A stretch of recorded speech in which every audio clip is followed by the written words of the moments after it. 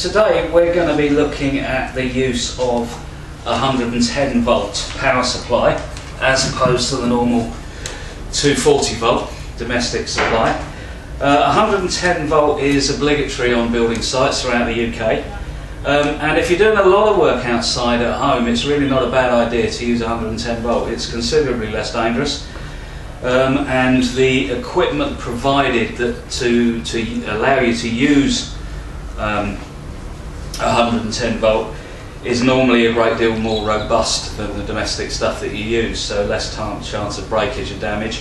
So I'm just going to show you today what you would need to get to use a 110 volt supply.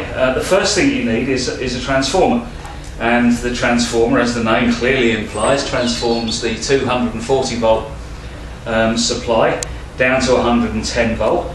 You can see possibly, if the camera's zooming up, when you go and hire electrical equipment from a hire shop, it will more often than not come with a safety seal around the plug, a checking seal, and that shows you that this equipment was checked when it came back off hire last time, so it's good to go this time and all perfectly safe. So you'd have to take that obviously to plug it in. So you would just plug the transformer into your mains, which I'm not going to do, this is just a demonstration obviously, but you plug that into the mains, and that would give you then, on this particular transformer, 2 outlets. Some have 4, some just have 1. That would allow you to plug your, in this case, this is a submersible pump that you can see in front of you. This is a big submersible pump, the sort of pump that we would use to pump out foundations that have got full overnight or whatever. Big piece of rope around it to drag it out of the trench afterwards, rather than do what some home improvers do and use a cable to pull it up again. So this is the plug that would simply plug into the extension lead into the transformer, and you can see how this will only go in one way, because there's a little raised bit or a nodule or whatever on the bottom that simply guides into the slot on the transformer, and then you push that home. And the safety features go beyond that, because the lid of the female part of the socket clips down over the male part of the socket, where there's a little upstand there, and stops that plug being pulled out accidentally. So there's a lot more safety features built into 110 volt equipment than there are 240 most of the time.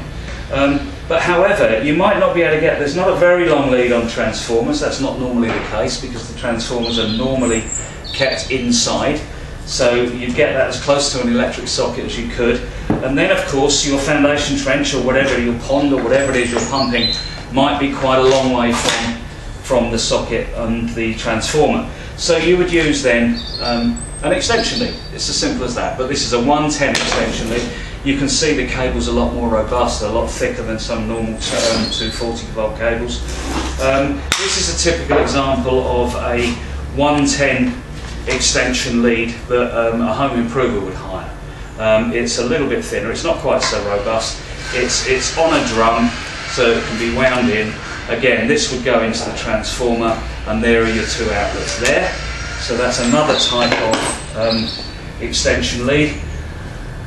A bigger one for 4 outlets. We would use this if we had 2 or 3 things going on at the same time, maybe a Kango hammer or whatever, as well as the submersible, and 2 or 3 things were happening at once. So that's got 4 outlets on that. This is the new type of extension lead for 110.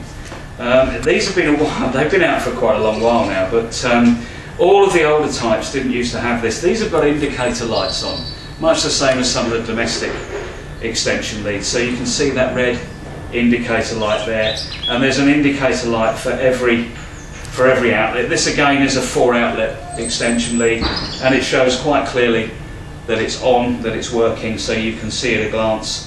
If you've got the red light on, then you know you've got live current going through that thing. So that's a little bit about 110 equipment that, as I say, we use on site. But if you're doing a great deal of work outdoors, especially if you're cutting, using cutting discs or whatever, or you're working close to water, you know, it's a really good idea just to hire the transformer and the associated 110 stuff that goes with that. Keeps you that little bit safer.